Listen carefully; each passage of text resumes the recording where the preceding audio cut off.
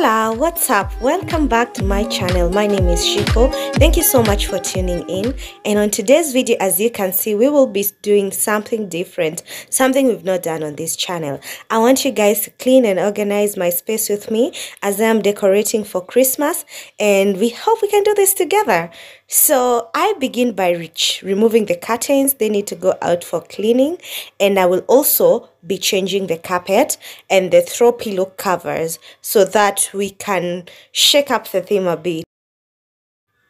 And guys, I hope, please, you can excuse my lighting for today.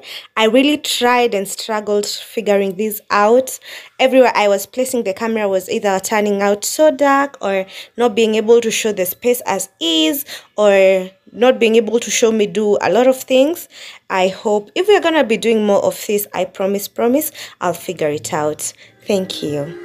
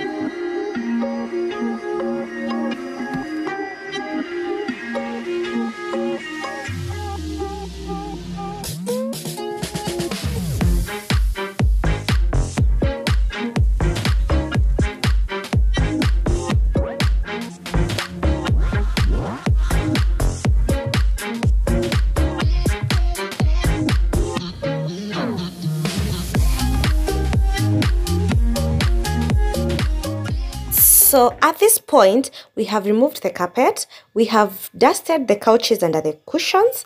We are now just doing our window a bit and dusting the window panes, and then we go into mopping and then decorate. We had deep cleaned about 3 days ago, so what I'm doing here is just a walkover of the whole process so that it feels fresh and everything will be fresh and set.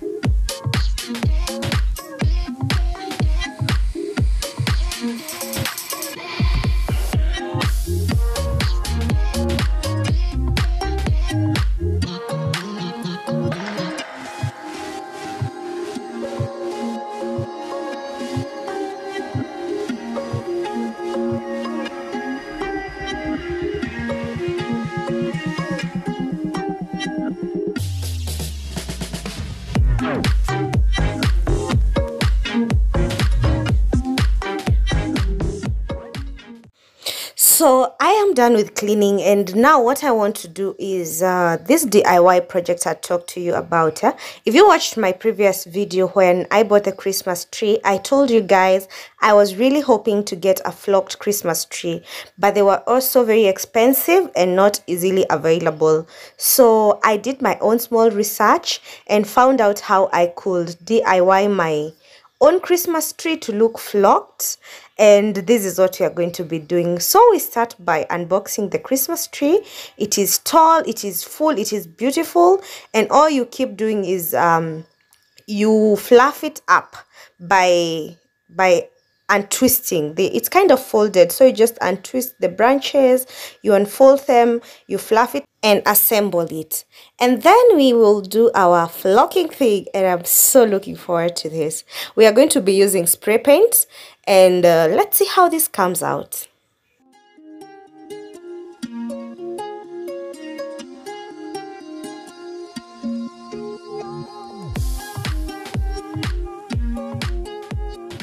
So our tree is now standing tall, and it's time to do the magic, but I feel like we need to bring it down so that as we do the flocking, we can do it bit by bit. You see, when snow falls, the whole point of flocking the tree is to look like it actually has snow falling on it. And when snow falls, I feel like it falls from above. So spraying the branches of the tree from above will look more realistic, so that it looks like snow naturally just fell on the branches and it's looking good, it's looking natural. And that's what I was trying to do here. That's why I decided to do it in bits, and I decided to do just moderate paint on the bottom part, and the middle I did a little bit more and sprayed most of it at the tip, the topmost part of the tree, so that it looks natural and just flawless and realistic.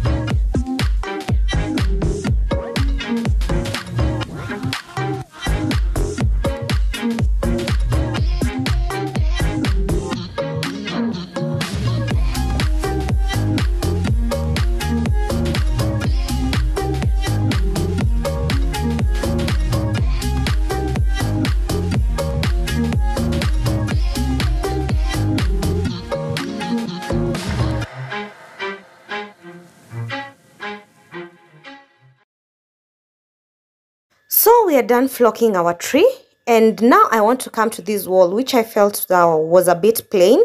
I will put these baskets here. They are woven, they're handmade, and they're so beautiful. I love them. I feel like they'll be in sync with our theme, and at least not have this wall so plain as it was. Whoa, just have a look at our Christmas tree. I think it's beautiful. I think it looks excellent, and only for the price of a spray paint can and a little bit of elbow grease, I think this is such a bargain, because the difference between a green tree and a flocked tree in the market for this height, same height, was about 10K, and I think that's a big save. I hope it won't yellow over the years. I hope it will stand, but well, as of now, I love what I see.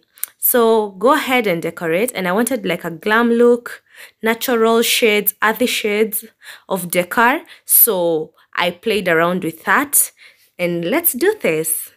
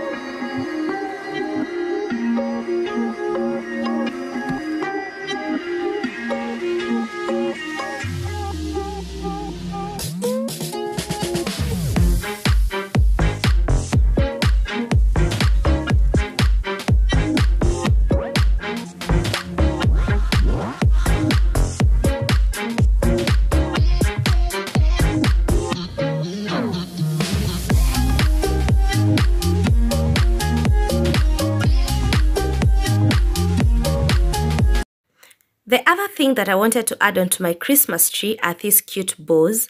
And for the shades that I wanted to work with, I couldn't find any ready in the market. So I decided to DIY mine. So I bought this fabric and I will show you quick how I do this. So you just have a working space because we'll be using glue and a glue gun and it can get messy.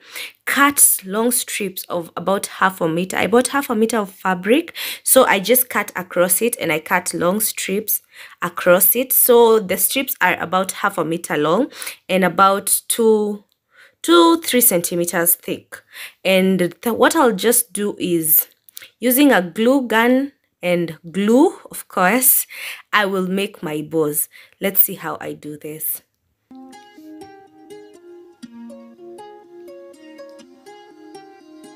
Take one long strip and cut it into 2. You will need scissors to do that.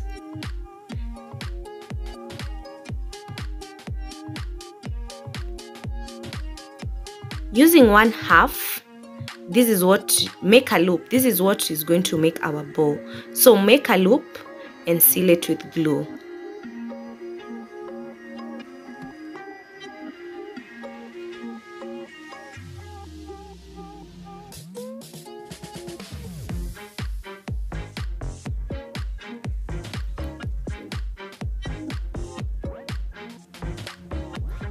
Do that for all the other loops and allow them to hold and dry, and then we go to the next step.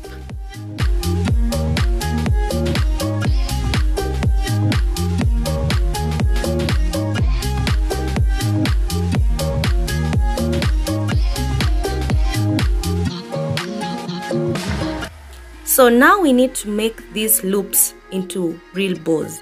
And what we do is we take one loop and clench it in the middle, and we will need something to make it look neat. So you remember half of the strip that we left aside because we cut the strips into 2 and only used 1/2 to make the loop? Yes, now that other half is what we are using for this bit. Take a small piece of it from the end, like that size, and is what you wrap around your bow in the middle there to give it a perfect shape and look.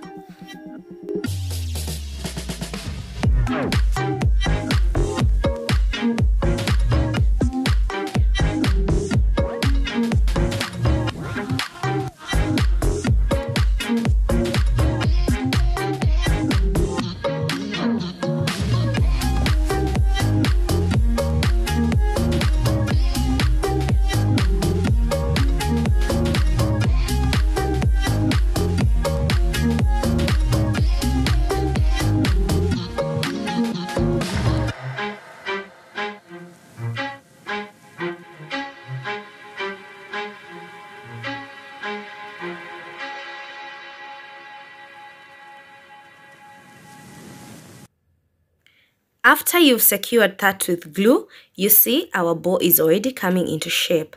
And the only other thing we need to do is give it some character and some good finish. And the other remaining bit of the half of the strip that we had, you just cut it into 2. And this is what is going to finish our bow. And put it behind on the... You will decide which part of your bow goes behind, which part will be the front. But I advise the side where you wrapped that clenching middle part, that should be the back, so that we are not seeing any edges, any glue. So at the back, put the glue and add those 2 strips there to make our bow look complete and real. And there we have it. It is done. It is looking good to me. And we're just now going to repeat that whole process to make our other bows.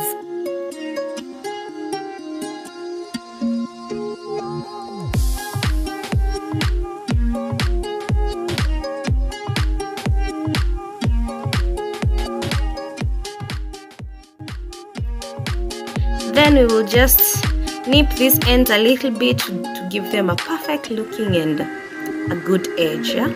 Just to make them look real beautiful. Nobody needs to know you DIY'd them by making them look tacky and leaving them looking just bland. So we are going all the way, and after after we nip that, our bows are complete, and I think they are perfect.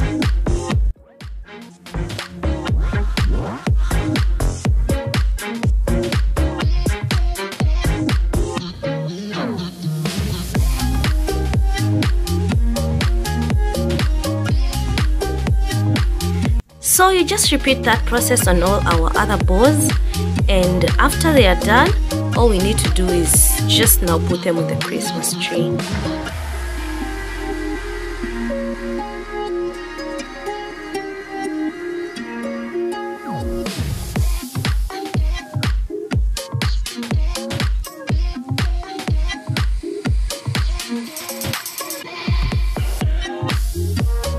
Final steps on our bows is to give them the ability to hang on the Christmas tree without falling off. And we do this by creating a loop behind there which we are going to use to hook on the Christmas tree branches so that they will stay secure on the tree without falling off. And that is what I'm doing there. I'm just sewing ear to ear and leaving a kind of a hanging thread in the middle there.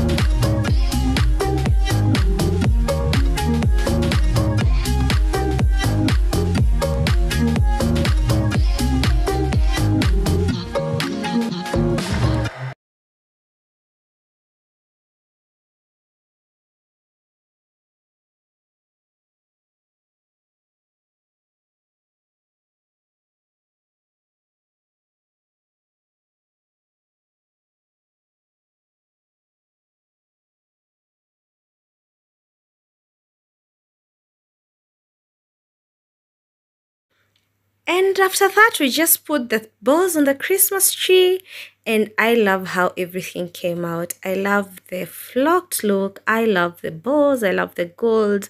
I love the white. I just love how my Christmas tree came out. It is beautiful. I think it is, and I would love to know what you think as well. So we had also DIY'd the door wreath, but I think I missed that footage. Oh, let's just take a look at all the Christmas pieces we've been able to put together.